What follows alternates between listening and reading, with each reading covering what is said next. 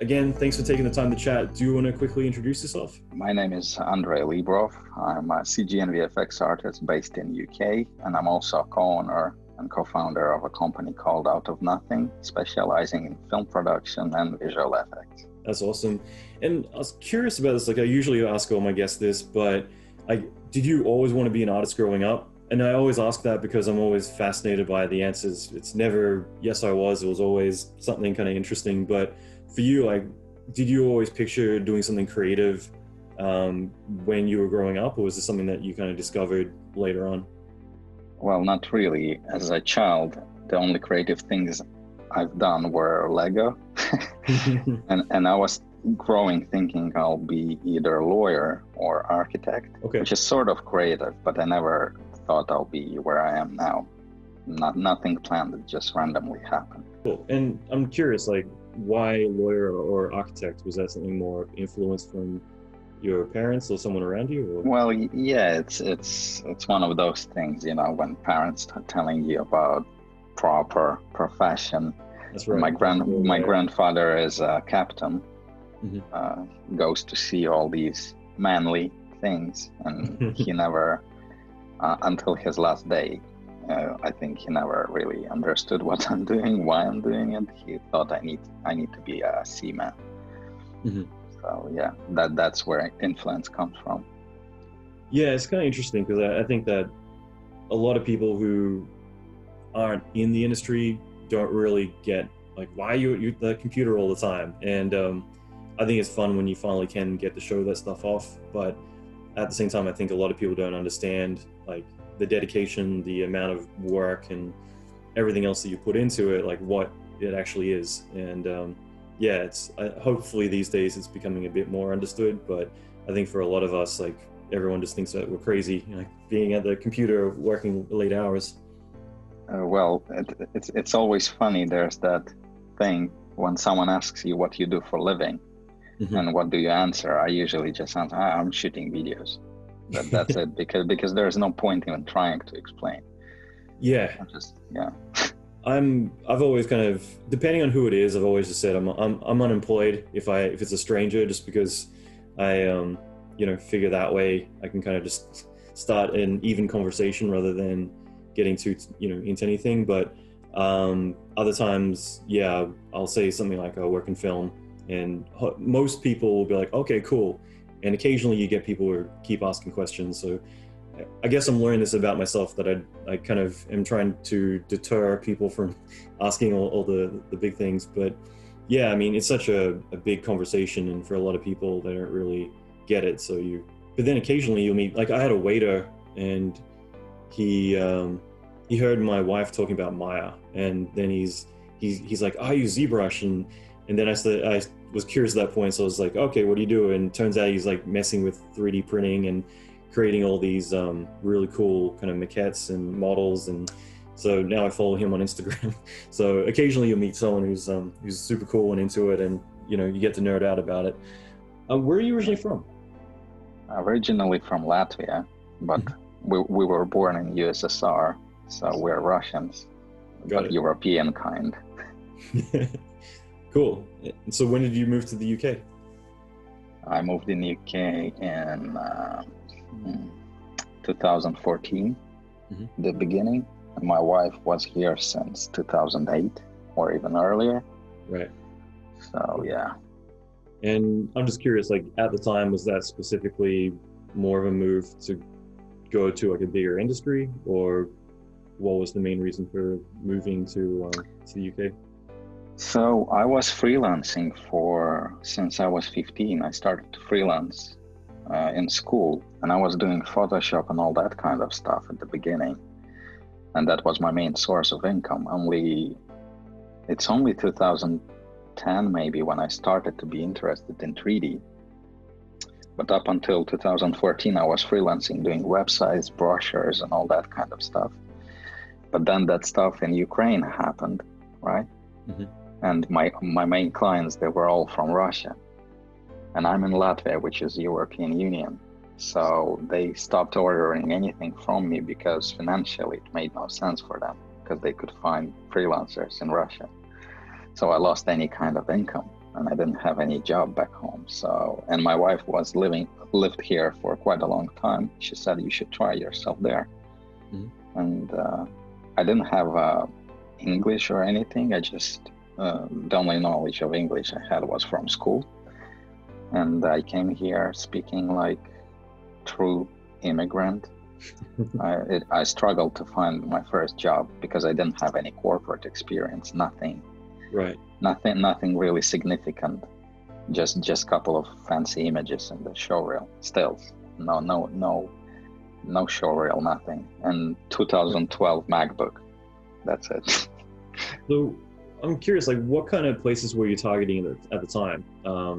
Like, what type of work? Was it still more Photoshop stuff, or what particular? To be honest, at that, when you're at this kind of level in life, you don't care. I was applying anywhere. I could be a graphic designer, artwork, or whatever, something, but at least something somehow related to the industry.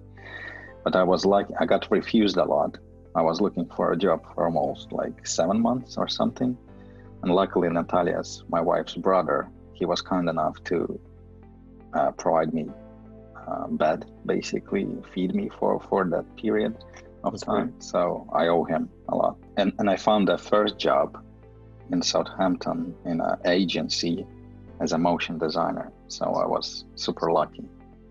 Yeah, no, I love that, because I think it's so critical to have people around you who are supportive, and that's both, you know, whether it is financially or having the basics such as a roof over your head, but also in addition, like having people who support you kind of more emotionally. Because, like, if you don't mind talking about, like, what was it like during those 7 months of kind of getting that rejection? Because again, I think a lot of people, and I know you've got a few videos on this, like a lot of people just assume that there's some of us who just kind of like decided one day we're going to do 3D or we're going to do creative work, and we just kind of start rocking it out, and we never have those tough times or struggle. And I think it's really important for a lot of people to realize, like, yeah, all of us go through that time, and it's tricky, but the ones who stick with it are usually the ones who make it. So for you, like, what was it like in those 7 months of like learning English, living in the UK, but also trying to find your place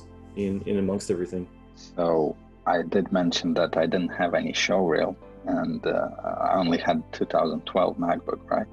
Mm-hmm. So obviously I spent these 7 months just cracking on learning like a maniac. I didn't sleep. I was just doing and rendering on this little MacBook to have at least something.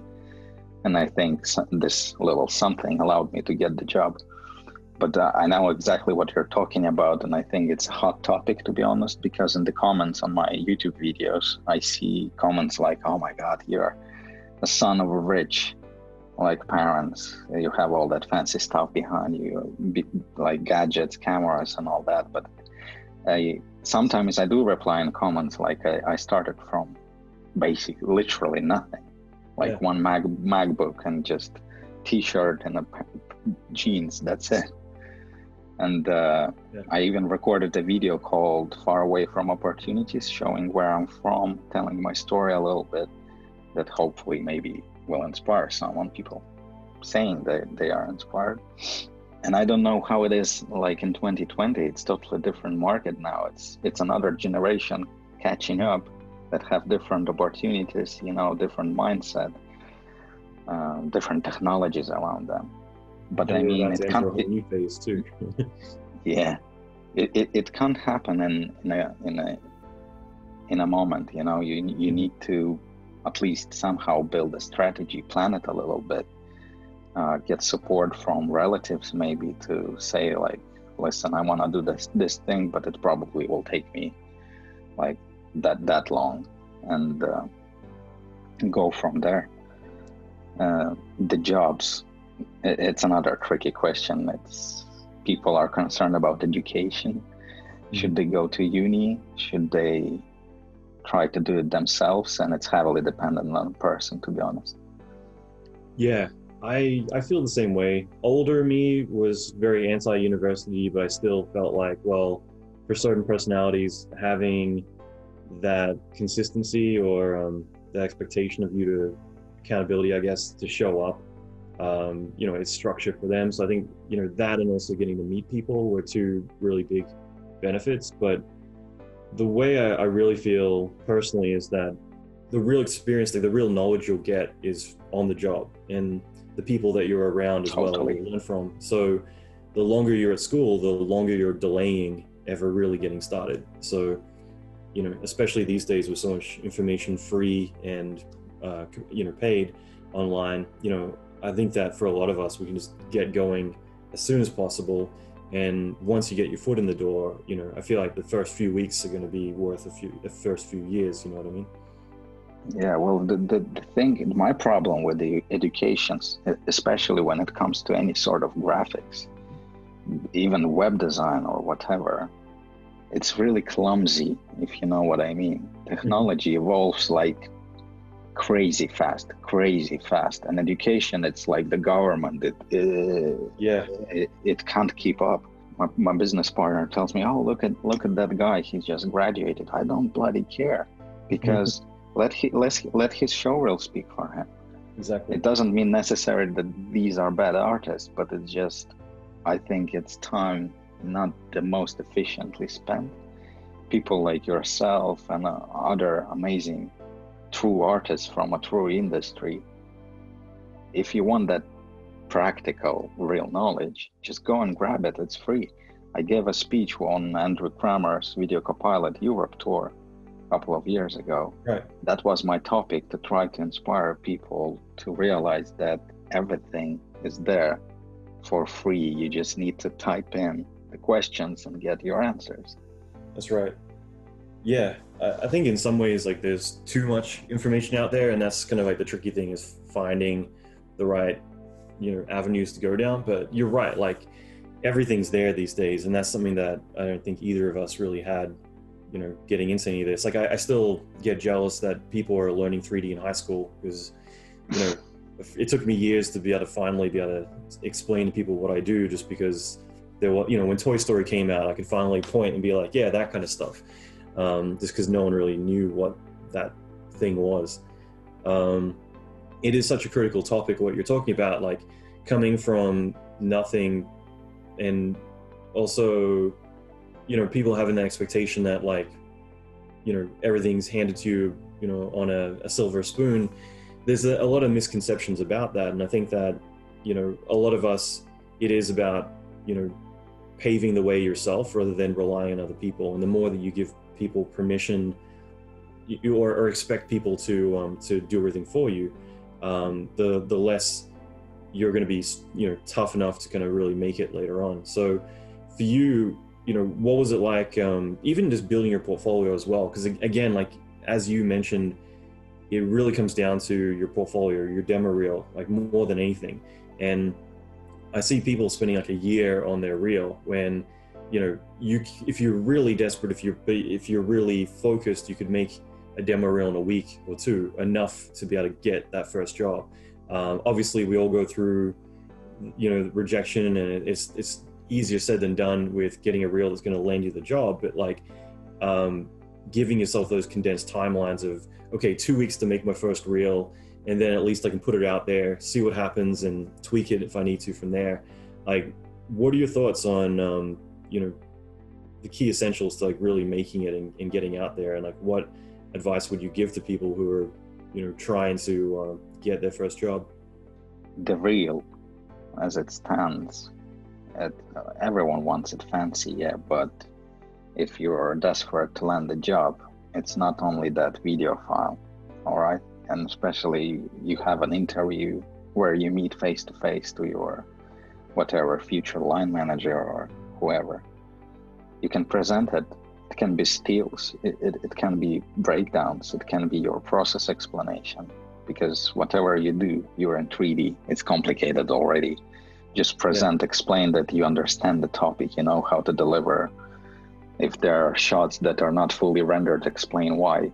Because here's the thing, like photography, web design, those are cheap kind of industries. Cheap in terms of your expenses for them, right? VFX and cinematography is the most expensive industry in the world.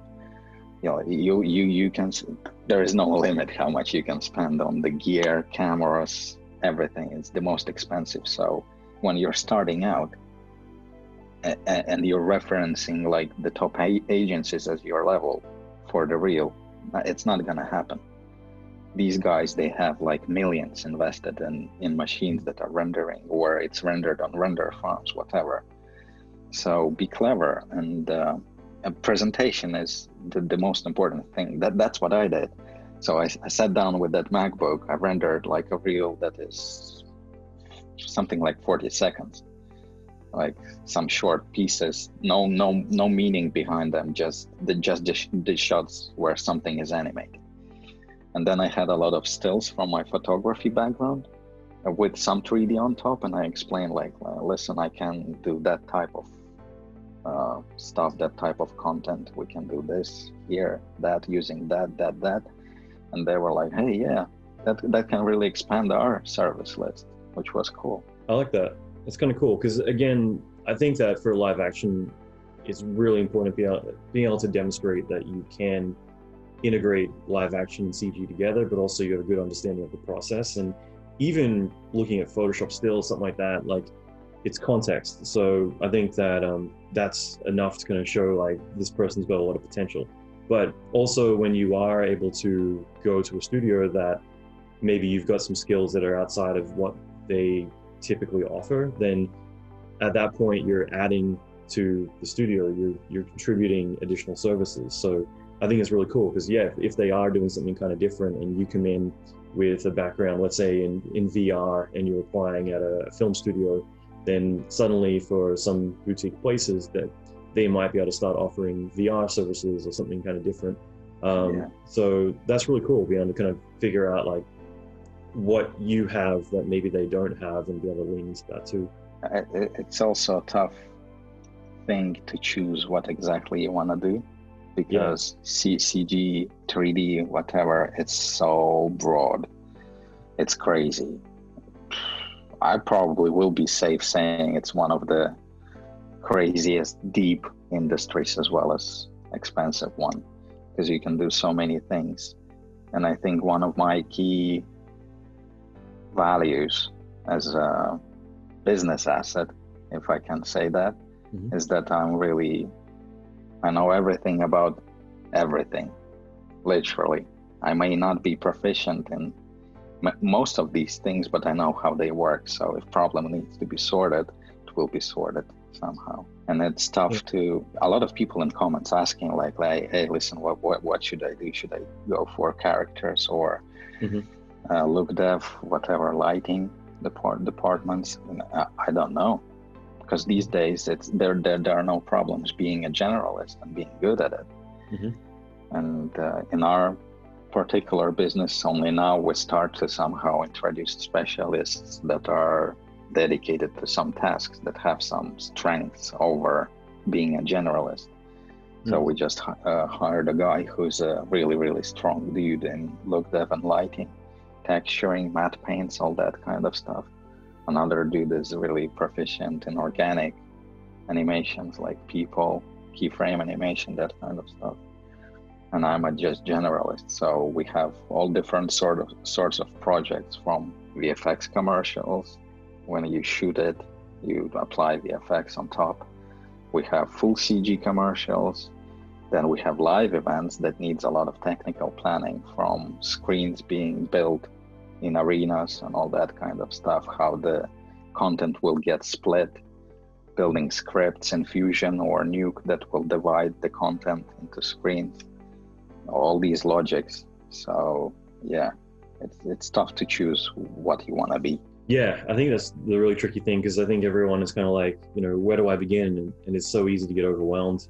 Me personally, I feel like everyone should start as a generalist, but I do think at some point you need to start to specialize, even if it is just more your messaging as like a personal brand, to be able to differentiate you from everyone else. But how important do you think it is for any artist to still learn and obsess about all the other areas? So as you mentioned, being more of a generalist, but you know everything, how important do you think it is for others to at least have some understanding of all the different departments and what they do and how things work. Because even if I'm in, a character animator, I think understanding some rigging, some modeling, it's going to help me at least be able to problem solve or communicate problems that I have or needs that I have to other people in the departments.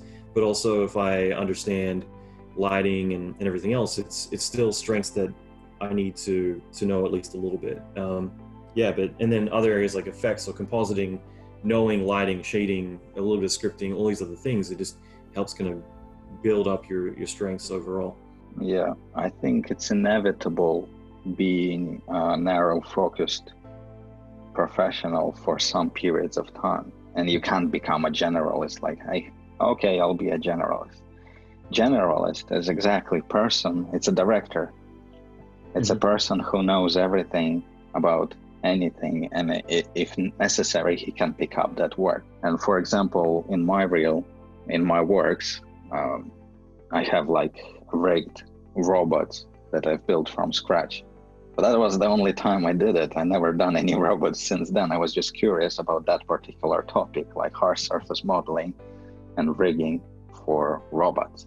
I learned that, that's gone. Same with cars, same with environments, macro shots of some textures and all that kind of stuff. I may not even be doing it for the rest of my life, but I've done it once. And at that moment, I was like lighting and texturing artist. I painted all the textures. That's cool. And things like that. So yeah, you just have to, I know it's tough in the beginning because it's like, you don't know where to start. I do get the struggle. We've all been there. And yeah, I think it's just time. Just keep rolling, keep grinding the knowledge from wherever you're grinding it. And yeah. How I learned to do scripting and a lot of coding was in Maya with Mel. You basically need to know a lot of that. But in the beginning, learning scripting, it's kind of like you could be learning so much. It's very overwhelming. Like if you just say, okay, today I want to learn scripting, it's kind of like, where do you begin? And that's the closest thing I can relate to people starting out now, is like picking a topic so broad.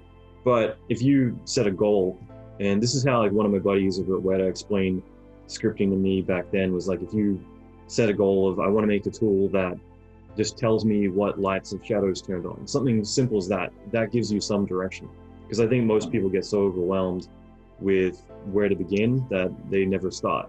But if you're able to say, okay, well, I want to make a robot and I want to make it move or whatever else, then at least you're giving yourself some kind of direction that you can then start to break it down into, well, yeah, what do I need to do that? I need to learn hard surface modeling, texturing, lighting, rigging, let me go and do all these things. But if you're just going to say, I'm going to do 3D, it's just, it's going to be a little bit too overwhelming to know where to begin. Well, in which case I would say, if it does seem overwhelming, just don't stop. It's not that bad, and over time everything will start to make sense. Yeah. And the layout will start to build out in your head, because in the beginning you don't know even closely what stages are there, what stages are involved, what you need to do that. And then the only way is, as I mentioned, break it down. Focus on one topic. When you do it, in the process, correct questions start to pop up in the head. Exactly. And in Google, you just type in that exact narrow focused question. Google answers. That's it. One of my team just messaged me a few minutes before the call, and he's like, hey, I'm trying to do this cost simulation, attach it to splines, everything, and I'm running this issue with it. And first thing I said is, well, I don't take this the wrong way, but have you Googled it yet? And he's like, oh yeah, duh. And of course, like, half the problems we run into, like someone's already ran into that and documented it. So exactly, yeah. It actually surprises me how many people, even in day-to-day life, they still kind of, what's the word? They ignore Google. Yeah. Like, it's crazy. Even young generation, like, my wife has a niece who's she's 20 now. She still like asks us instead of Googling simple things. Yeah, I don't know. I guess it's a mindset, and for me and you, we probably grew in that generation with the internet. So we were so excited about it and like, oh, come on, information, that's right. so easy that we use it. We now appreciate it, and it's part of our day-to-day life. But the newer generation, not all of them are like that, which is interesting. Yeah. It is pretty fascinating just to kind of think of what people are like growing up with this. Like I started watching this Netflix documentary, just came out yesterday. I can't remember the name of it, but they were mentioning how a lot of people are now being born into social media and like what that's like for their brain. But I think in general, it's very different, whether it is our industry or whether it's technology. I find it kind of fascinating because like for me, I'm I can still think back to having data on cassette tapes, or your computer was the keyboard, just when the internet came around, all those things. But for other people, like I hang out with my friend's daughter, she's 2 years old, she's like swiping my laptop trying to unlock it like an iPad, and you're trying to explain to her that it's not an iPad, but that's just it. Like they're kind of born into all this technology. It's just kind of second nature to them, and whether they appreciate it or whether it becomes more intuitive for them, it's pretty fascinating just to kind of think like different generations and how they interpret everything that we do day to day. Yeah, that's what I meant earlier as well. Well, not youngsters already, but they are catching up, getting jobs and all that. They're like 20 years old guys, having absolutely different background, absolutely different opportunities, technologies. And I just ran a challenge, automotive CG challenge, where people submit their work and they get a prize sponsored by NVIDIA. But dude, there were 13 years old participants that were doing crazy stuff. One more time, 13 years old. He's doing bloody CG already. Mm-hmm. That's amazing. So, yeah. I've always felt that way because I always refer to it that way too. It's like I look in CG Talk and you got kids who are 13, 15 doing phenomenal work. And I think these days the tools have become so easy that people can just pick it up. And like that's why I love about ZBrush is like it's one of those tools that is intuitive enough that there isn't this gap between the technology and the artist. The artist can just sit down and start doing or creating. Yeah. And I love that. For you, like what have been some of those areas that you've been really blown away with, what people are able to do or what kind of technology is coming out? Whether it is like even older technology that's, that you've seen just when, like I said, when ZBrush came out, how it changed everything. After that MacBook experience, when I started, I was like, if we're playing games and games are associated with graphic cards, there definitely should be a way to render using graphic cards, and Octane, they were pioneers in that stuff. Yeah. And when I started to use that was like mind-blowing. And that's when I got into hardware side of things. I started to, because I couldn't afford buying pre-built machines from suppliers, I started to dig the topic how I build my own. So I started to save money, invest into more cards, building machines. That's what I mean about the broad everything in this industry. Who could have thought I would be building machines? And now, like 5 years ago, I needed those. I had a fancy station with 4 1080 Ti cards, right? And now they've released a card that basic 2 cards are faster than my whole system five years ago. It's crazy. Yeah, I look at like the iPhone, like actually a good example is I get messages from people saying, I want to do what you do, but I don't have a good computer. And I think if like the specs of an iPhone is like, pretty freaking powerful these days. I mean, I kind of feel like you've got no excuse these days, because I started out in like a 286 with 1 megabyte of RAM.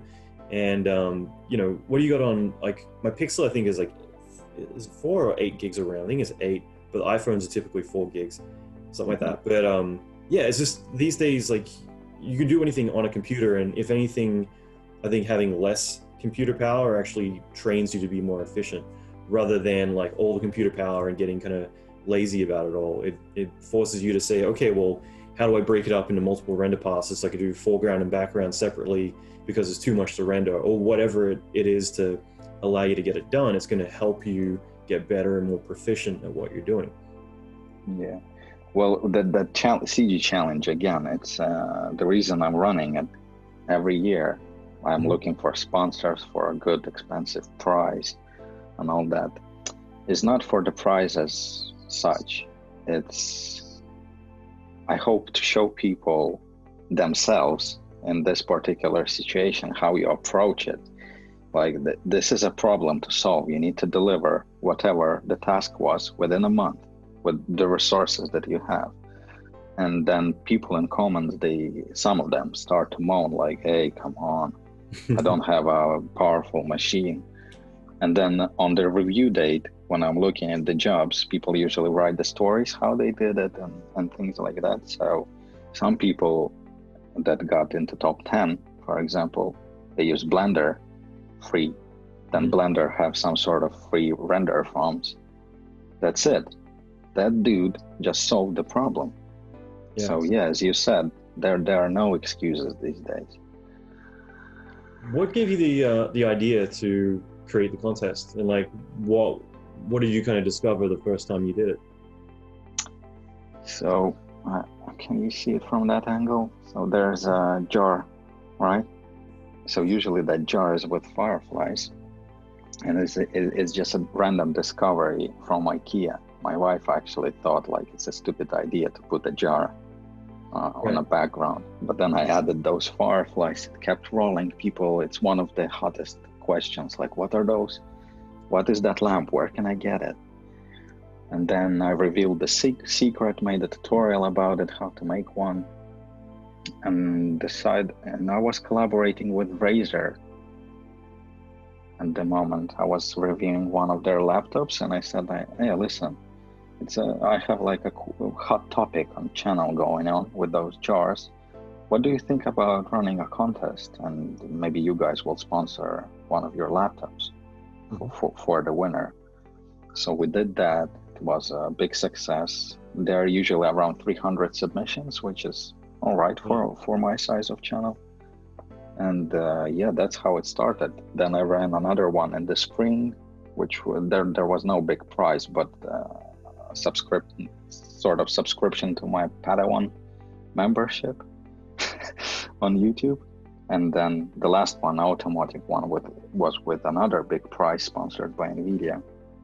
The priority in all of this is knowledge. People will learn, because that's exactly what you said. You can't really develop until you get on work.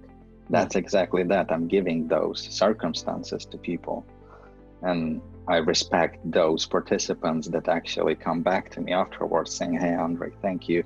I learned so bloody much over that period, and they don't care about the prize. The prize is just a nice bonus. Yeah, I love that. Yeah. That's cool. That's really cool.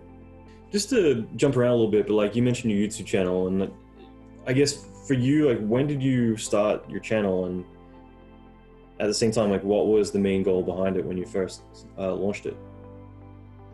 It was my distraction from work, because when doing it doesn't matter if you are a business owner or just an artist in the studio, work can get, I will call it depressive. It's usually the same client, the same sort of stuff, again and again and again and again, with demands, with all the fun coming with it. Because work is work. That's probably another thing to realize, that something that pays the bills will be the least interesting aspect of your VFX artist's life.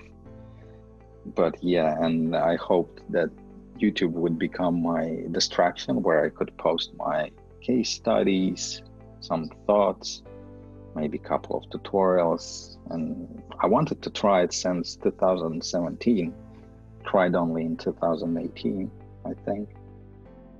Yeah, and yeah, it goes. I think if I would be full-time YouTuber, it would be much better, but you know, I'm not doing it for money when we're talking about YouTube. It's just for fun. Yeah, and I guess like when you launched it and just kind of going through that path, like what was it like? Like were there any big realizations you learned along the way, or any big benefits? Like I think in a way you're building community, you're getting to share and give back. I mean, there's so many advantages to it, but what's your experience been like building a successful YouTube channel? Well, at first you appreciate all the positive comments you get. It's amazing energy coming from it. It's really, it's better than depressants. What's the word? Yeah. Seriously, it's as good as this. It keeps you motivated. It keeps you moving. Then I started to have some haters. People who constantly put dislikes on me or don't like my teeth or saying like that, but basically classic trolls. Those are not artists or professionals. Those are just there to troll you. There was a period when YouTube started to take a lot of my time. So I obviously have work to do, and I was trying to upload every week, and that was destructive little period because it's impossible. I started to fail on both fronts. So now I'm just doing YouTube whenever I can. Really, I'm not stressing about it. I'm not trying to push it anywhere. I do want million subscribers, but it's just like a background desire. It's nothing like my goal or anything. YouTube is just there. And in terms of actual work, I actually had a couple of business clients, and it was easier for me to establish a relationship with them just because they knew me from YouTube. They knew that I know what I'm talking about. But that's probably one-off situation there. Well, I think in general, like it definitely has its benefits, like not just YouTube, but, you know, again, this kind of goes more into the topic of personal brand, which, you know, there's many different ways to interpret that, but really it's reputation. And I think, well, yeah, I'm talking to you right now. It wouldn't happen without YouTube, obviously.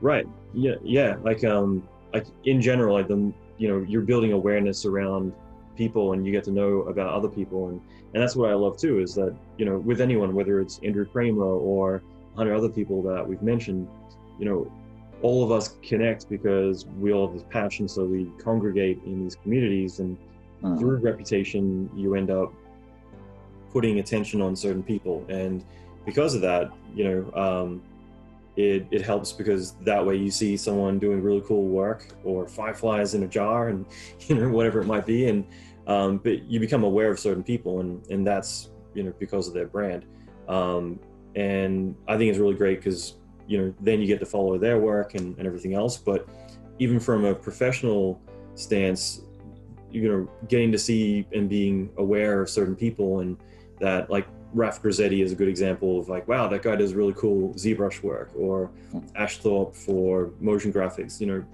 bit by bit, you become aware of certain people, and that reputation builds with you.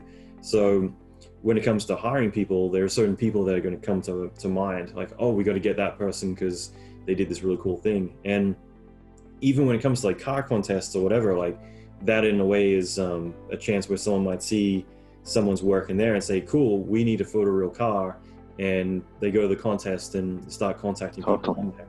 So, you know, in a way, like putting your work out there in whichever way that you do, it's a chance for other people to see it and become aware of you, and then that can always lead to work. And I think that's always been a really critical aspect. Some people kind of stay offline, and you know, maybe it is because they don't want the one or two random haters or whatever it might be, but they miss out on a lot of opportunities that otherwise could have been really cool for them. So I do think in general, like it's such a crazy internet, and you're right, like having, whether it's YouTube or Instagram, like there's so many platforms these days that you can show off all your work.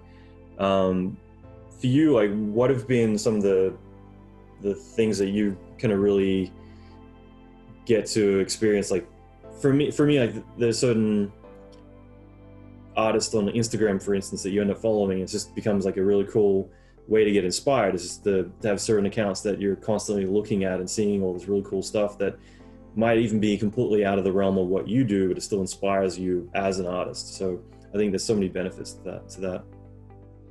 Yeah, well, actually, I think I raised that question in one of my older videos. It's psychological aspect of that. If you would go to my Instagram, you would see that I'm not following that many people. And it's just, you have to be careful with that stuff because it may become overwhelming and it can demotivate you. And when people, I had those comments because most of my content is inspired by comments, what people are interested in. And people were writing like, is there a point to become a 3D artist in whatever 2018? There are so many out there already. And I said that thing that it's your point of interest. You subscribing to those people, you're following Behance pages, you're watching showreels, whatever, participating in groups on Facebook. So you created your own VFX bubble, VFX interest bubble, and you have that illusion that everyone is bloody VFX artist now. Yeah. But it's far, far, far, far away from reality. There is a high demand for 3D artists, VFX artists, cinematographers. Well, maybe less for cinematographers because it's more approachable kind of profession. But still, there are lawyers, there are doctors. The whole world is doing everything apart from VFX. Yeah, no, I think it's a good point. But I also think it comes down to like whether, I think there's different types of people or different mindsets, I guess, that you can either be. No, I think you just need to balance out, not spend all your time like watching the content and scrolling through Instagram, trying to get inspired. If something inspires you, it will find you. Yeah, I think that's actually a good topic too, is just in relation to that, because you're right, like I don't tend to scroll too much, so it's usually if it lands on the first post, that then I'll see it. So I don't get to see too much, but occasionally I see something, I'm like, oh, that's really cool. But then there's things like Facebook, which I managed to find like a Google Chrome extension that blocks the Facebook feed. And so I hear all these horrific stories of people like, you know, they jump on their feed and they see like animals being tortured because someone shared it or things like that. And for me, like whenever I go onto Facebook, it just comes up with like a quote from Lincoln or whoever, and there's no Facebook wall. So either I'm going there intentionally to message someone, or I go on there and it's completely blank. Yeah. So having that extension kind of, you know, protects me from being distracted or demotivated by negative stuff. So that's actually a good, really, really, really good point. It's something to consider excluding all distracting factors from your life, like get rid of TV, get rid of news, don't participate in any political debates or even thinking about it, because that's distracting thing. I actually got rid of political thoughts in my life. Seriously, I was big on like discuss something about some countries. It was destructive for myself. I got rid of it, not wasting any energy on that. There is no point.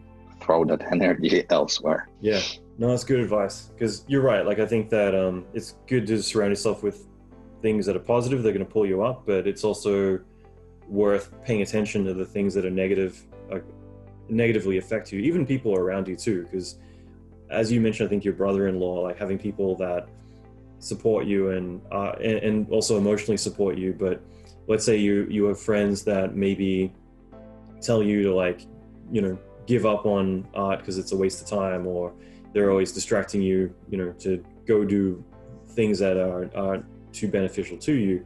It's sometimes important to kind of separate yourself from that. If you're really focused on the big goals you want to do and you got people telling you to, you know, to kind of settle, then sometimes it's better to find the people who are going to get behind you. I think it will be gone over maybe generation, but yeah, it's still there. People saying like, don't do that. And in the beginning, like I'm advising to people, if that's the case, you can't feed yourself. Like you have to find the job that will feed you, and keep developing in evenings. Like hustle. You have to hustle. Yeah, absolutely.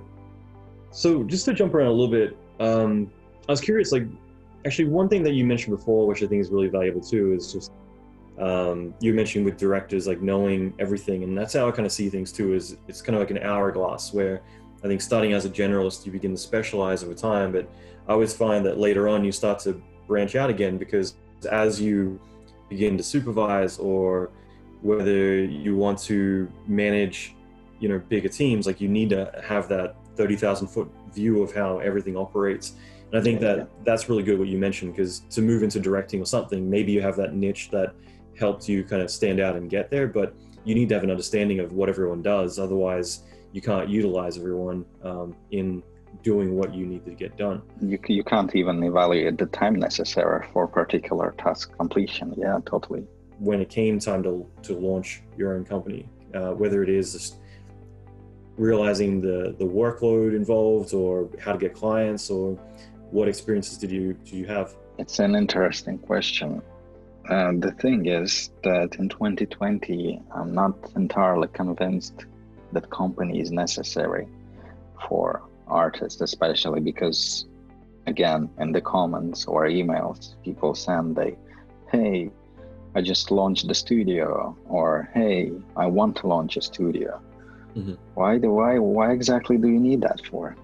And in my case, so I was sitting in my company that I got my first job in, and you know, finance evolution happened slowly in there, but then suddenly I had an offer from NVIDIA. Mm-hmm. They offered like a good role, good money, but I told in my company that, hey, these guys are paying that much. If you kind of appreciate what I do here, you have to do something. So they matched, and I stayed there. But then I met my business partner, and I started to freelance for him. He already owned another company by then. And I was making good money and all that stuff. And then at some point I realized that my main work kind of dragging me down, and it makes no sense. I better dedicate more time for that side of things. And I did. I was a contracted supplier for my business partner. I was kind of individual, and that was working fine. But then we decided, like, listen, maybe we should merge our competencies, if that makes sense, and build something bigger, which we did. And here we go. We're growing, and yeah, who knows where it may go from here. But for artists individually, my say would be, well, you always need that business partner, because as an artist you can't do any of that bureaucracy, running a company, taxes, like bookkeeping. That's something you will fail. Just trust me. Because it's a tedious process that needs 100% concentration. It has to be sorted by someone else, so you can't do that already. So you have to decide, either you're a businessman or you're an artist. For me personally, I'm an artist, I'm not a businessman. So I'm just lucky to have these people around me who are businessmen. I found that's always been the best kind of partnership, where you have, let's say, a producer and an artist, because you essentially got someone who is really grounded in the business side, but they need that creative, because the creative person is really the product. They're the one offering the service. But totally, at the same time, like, that creative, at least, like, because I've always been obsessed with seeing how studios run and different benefits, and which ones work, which ones don't.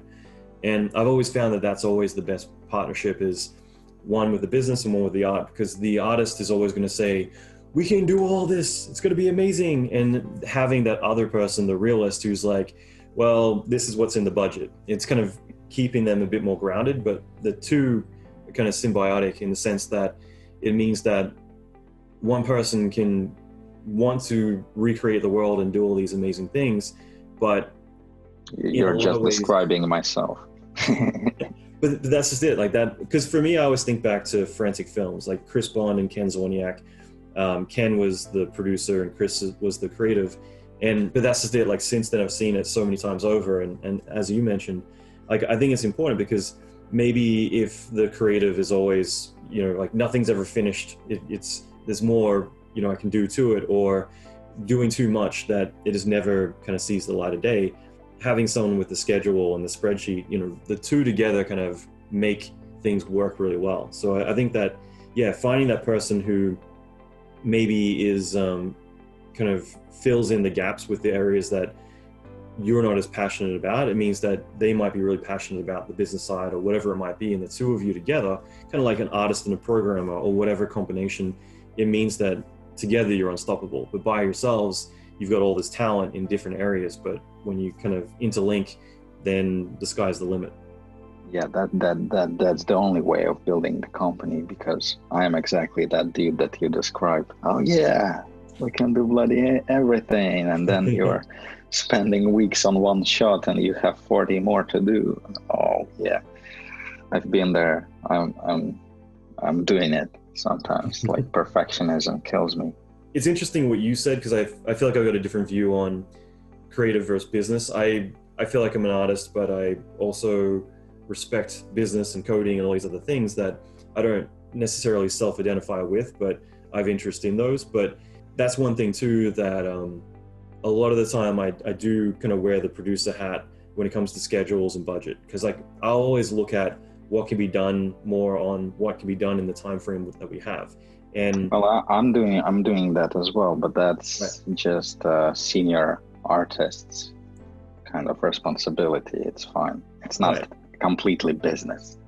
No, you're right, because it's essentially the 30,000 foot view, or being in the trenches, because one's doing but the other one is operating. You got to have, someone needs to have the foresight to see where the project's going, whereas a lot of more junior or mid-level artists, they're like, give me something to animate, I'm ready. But you got to have someone looking at, well, you're animating, you're modeling, you're doing all this, like how do we actually make a finished piece? So I think it's really important to have that foresight into what you're doing. But at the same time, like I think all of us, we would spend weeks on a piece to make it the best thing ever and never let it go. But I'll always look at, well, what's the budget and the schedule reflect? Because that ultimately means that at some point we do need to let it go, or else we don't become profitable. But for you, how do you kind of deal with that level of perfectionism where you want everything to be great, but you also need to understand, it is a business, and either the clients are going to need to grab it at one point, or you can't keep paying for everyone to be working on something forever? Well, it's usually my business partner. He says like, listen, you can stop, seriously, the client will be happy. You're a good cop and he's bad cop? Yeah, so sort of, yeah, but he's like a restraining part of the team, which is good. Mm-hmm. And I'm getting better at perfectionism, because it's better to get it done, better done than none. Mm-hmm. And it applies to personal pieces as well. Just do it and move on. Because perfectionism, well, it can spoil the work. Most likely it will, because when you like something, there's a good chance if you will keep like trying to improve it, you can spoil it. Just mess with the lighting and something will start to look weird. Mm-hmm. So it's better let it go. When you're happy, when you feel like, oh, that's cool, let it go. It's fine. Before you start working backwards. Yeah, and in business, you have schedules. Yeah, if you don't fit within the schedule, you get spanked. What about personal work? Like, how do you find time? Because again, I think that's one of those excuses that everyone's going to have, is like, I want to do this, but I don't have the time. And you've got family, you've got a company. I feel like you're in a good place to be able to discuss this a little bit, knowing that you don't have much time, but how do you make time to be able to do personal work and the things that you care about? Social media stuff, or news, or how you prefer to spend your time. Don't sit on Instagram. Even at work, for example, I'm doing a massive simulation in Houdini, right? I'll put it on cache. It's 2 hours. I'm lucky to have multiple stations I'm personally working on. So when this one is occupied, I'm jumping on another one and doing something. I'm about to build a station back at home where I'll be doing case studies purely on Octane. Cool. And I'll be connecting here and doing something whenever I'm rendering something at work or, just downtimes. Plus, I highly recommend waking up at 5 a.m. instead of sitting at nights. But I'm a total loser. I'm going to sleep like midnight and then waking up at 5, and usually I'm so like, that's probably why I'm so chilled. It's just because I'm always sleepy. I like it. No, I get kind of a hard time because the wife always, I know I keep mentioning her, but she'll work till 3 a.m, whereas like 4:45 a.m. That way I've got 15 minutes to kind of like get up and get into a rhythm. But getting up in the morning, especially when no one else is awake, it's you time. Like no one. Oh mate, it will amaze anyone. Seriously, you're waking up at 5. Just quickly brush your teeth, do the exercise, whatever. Jump to work, and before the workday starts, half of your working day is already finished, and you won't believe how productive you are in the morning. That's right. It's crazy. You're just blasting through it. And then the rest of the day, seriously, you can be so chilled. You will be able to find time for your personal stuff, for anything. I also feel like it's quality time too, because I feel like most people, when they're doing overtime, like at a studio, everyone's kind of messing around, having fun, and they're not, and it's also kind of hard to maintain a life if you're going home at midnight every night. But if you're getting up early and getting to work, then by the time everyone else is coming in, those like, let's say 4 hours or 5 hours, that is the equivalent of an entire day, because it's like quality time. So no one distracts you, which is super important, because once someone, so concentration, I heard what it's considered psychological fact. If you get distracted, you need 27 minutes to get back in focus. That's right. So during the working day, when every producer will come to you asking a question, it's focus lost.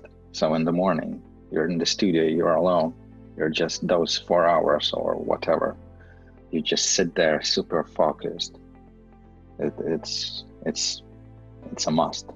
I guess actually that's a really good point that we kind of hinted at the very beginning, which was I'm kind of interested to see where the industry is going now, because as you mentioned, with younger people, they've got their own challenges compared to what we might have had earlier on. But I think that we're kind of going through a bit of a different phase now with COVID and everything happening, that a lot of us are working from home, whether it's temporarily or permanent. But I think that that's pretty fascinating, despite all the bad stuff that's going on. I think that it's kind of interesting now that it's kind of proven that we can work from anywhere. And because of that, not only does it mean that you don't necessarily need to be physically at a studio, but also you don't need to physically be located in an expensive city necessarily either. So I think there's a lot of opportunity and a lot of really interesting shifts happening. Like, what's your take on all this? Yeah, it makes so much sense. Like, I personally, even though I need to like brief people and all that stuff in the studio, I work half of the time from home now. And what we noticed over the lockdown period is that performance of the team actually increased. And it makes so much sense, seriously. People don't need to spend money on commuting to work, parking, lunches, whatever, all that stuff. So it's financial savings for people. So people are more happy than commuting time. Probably in LA, it's insane. But even in UK, like commute to another city to work is a normal thing here. So that's a couple of hours of your day gone for commuting. Yeah. It's terrible. And people can spend it with the loved ones. They will be in general more happy, more rested, and as a result more responsible, I believe, because seriously, we've seen an increase in performance, and if everyone's happy, we're happy. Yeah, I love that. And for you personally, have you seen it at your studio, things kind of working really efficiently, or like how do you typically communicate with everyone? We have catch-ups every day at 9. It doesn't matter if people are in studio or off studio. We're just running those calls, and those that are working from home joining, running through schedule, just clarifying what we're all doing throughout the day. And that's it. We're not really checking on people if they're really working or not. You know, we're not spying on them. We trust them. And yeah, everything is delivered. So as long as the product doesn't suffer, it's fine. Do whatever you want, how you want it. And for CG team in particular, I'm really proud of what I've established in terms of gear. So we have physical stations with the server in the studio, and the guys are connecting either from their home stations or we provide laptops. That's what I'm doing. I don't have any stations here for myself yet, but I will build one. I'm working on a MacBook, connecting to multiple machines, like beefy machines from the laptop. It works fine. I can work on a sofa. Yeah, that's a good point too, because when you mentioned having a 2012 MacBook Pro, the only Mac I've ever owned, it was a 2012 MacBook Pro. And that was something I found kind of interesting, is like whenever I wasn't in LA, all my render farm still was. And there was one time where I did 7 feature films simultaneously from my MacBook Pro running 3ds Max, just remoting into my machines in LA. And as long as you have a fast internet connection, like where you are and what computer you have doesn't really matter so much, because you're tapping into all that hardware remotely somewhere else in the world. And it meant that you can just keep firing out sims, firing out renders, and alternating, which, you know, is amazing. Yeah, and these days, to be honest, even the internet speed is not that critical, as long as it's not like color critical work, like grading or something like that. It's fine to connect from anything, and it's that's the future right here. Yeah, absolutely. And it's again, like I think that with everyone working from home, that's kind of like, again, proven another point that, you know, most major studios, like Industrial Light and Magic is a good example. They had already tested out setting up an LA location kind of secretly back in like 2015, I think 2014. And so they already had tested out, like, you know, everyone in LA had a keyboard and a mouse and a screen. They didn't have computers. They're all physically in San Francisco. So that already proved to them that you could be in another location and have all the computers, you know, on the network doing their thing. And it meant that when COVID hit, everyone just got, you know, a computer sent home to them, and they just, you know, tap into the network and PCOIP and do their thing. Yeah, and I mean, it even speeds up the production itself. I remember that project in December.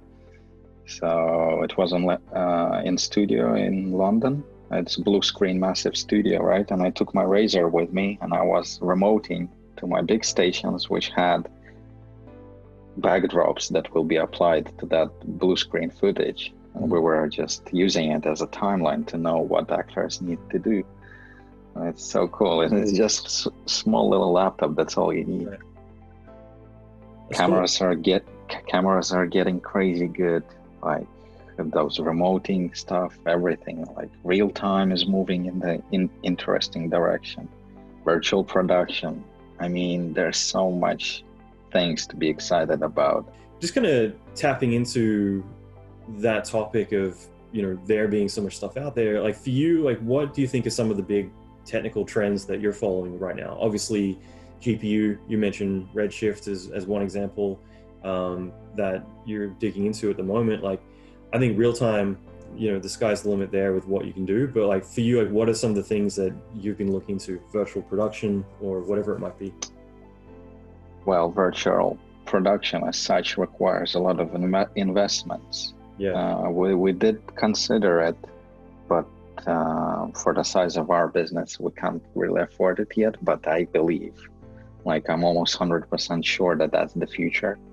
It can't be otherwise. It will be something like Unreal Engine and those domes behind you. is excluding so many production steps. It reduces costs of production, and then don't go in that. I can talk about this like for a whole night. And Jon Favreau, he's a huge inspiration for me. Just his career path, as well as James Cameron. Those are pioneers in those revolutionary technologies. Blows my mind. Mandalorian, that's the future. Yeah. It's inevitable. It will be like that. Even companies like Otto, if you would look at it, right, there is Octane, and then they're developing the new kernel called Brigade. I don't know how to pronounce it in English, but it's basically real-time thing.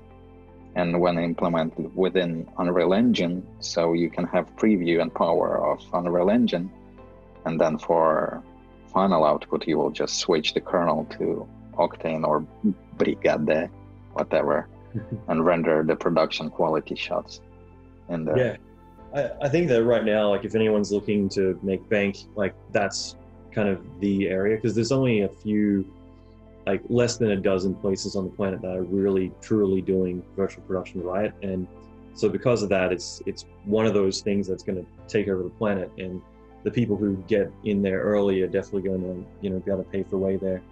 But, that's what I'm saying to my partner. Come on, let's do that. Well, save this soundbite and fire it at him. So say there's a few other people backing up your statement. But yeah, I mean, there's a few key studios doing a lot of this stuff, and especially now where it's not so safe in California to shoot anything with a lot of talent together in one place. It means that we need to, sometimes look at doing safer sound stages and things like that, where instead of going and taking lots of people out to certain locations, you might be able to shoot everything in a controlled environment with virtual production. So not only is it long-term going to help with budgets, but it's also going to be safer. There's so many different benefits to it. And yeah, I think that right now it's starting that peak, but it's going to completely revolutionize like what we're doing even 3 years. Absolutely, mate. I really love that concept of production stages merging together. A good example like Unreal Engine, where it has like 3D aspect, it has comp in there, and it has color grading in the same place.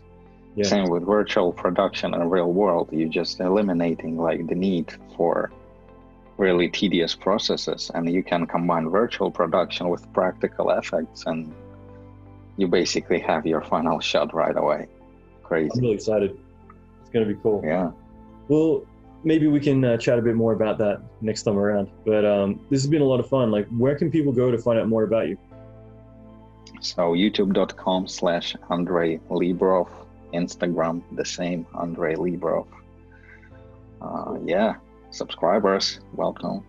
Absolutely. I'll make sure to link to everything in the show notes. But this has been a lot of fun, man. Thank you. Absolutely, mate. Total pleasure to meet you and talk to you. And it's total pleasure to speak to the person who understands what I'm talking about, because, yeah. That's awesome.